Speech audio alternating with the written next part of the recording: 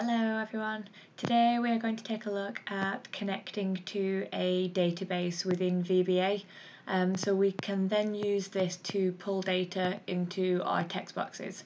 We can also insert data from the text boxes into the database, update records, etc.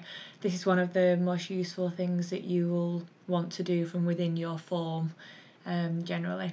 So in this session I'm going to walk through connecting within the sub that we're using, which is just going to be on this update customer button. And then later on I will show you how to make some modules to do this, which you can then call in various subs much more easily than typing up all of these connection details every time.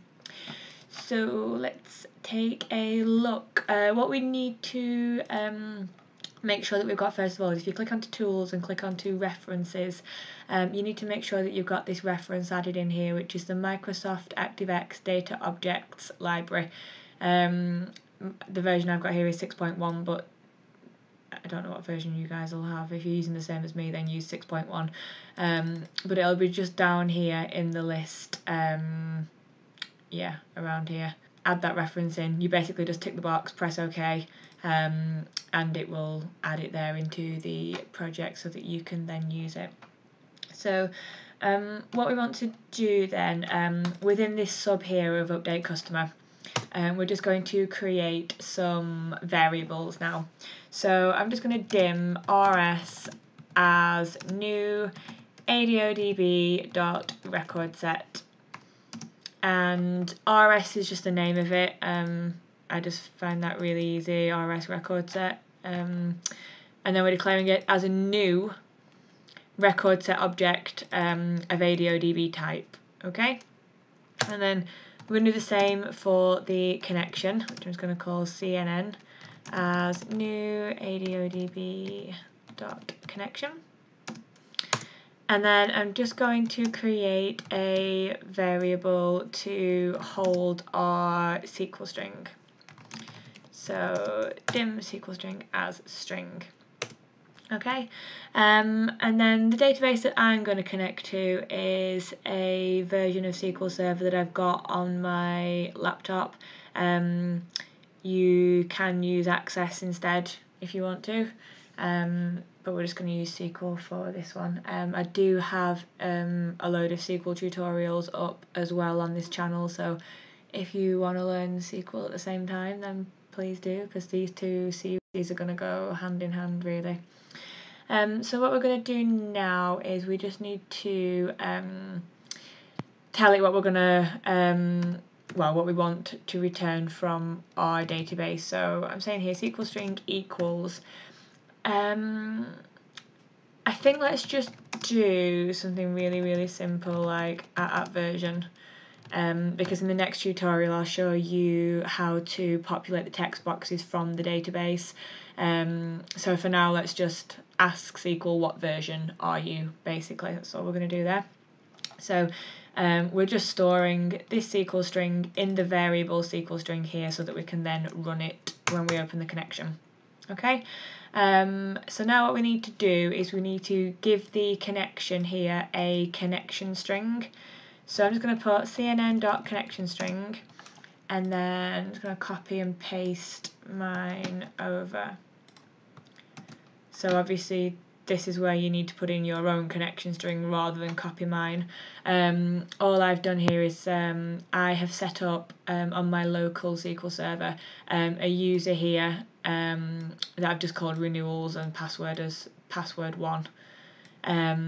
So here it's just saying it's a SQL database, this is where the data source is, this is the database that I want to connect to at the moment, the user ID is renewalsdb user and the password is password1.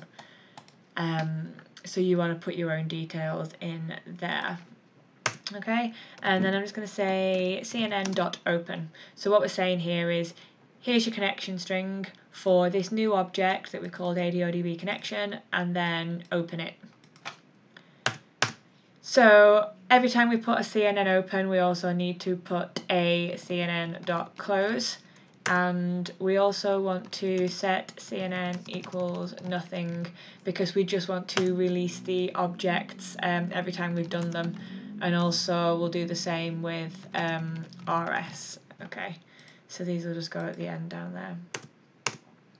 So now that we've opened the connection, what we want to do is pull the result from the SQL string into the record set, so that we can then have a look at it. So I'm just going to say rs.open, which is record set open, SQL string CNN. So what we're saying here is open the record set, run this query on this connection.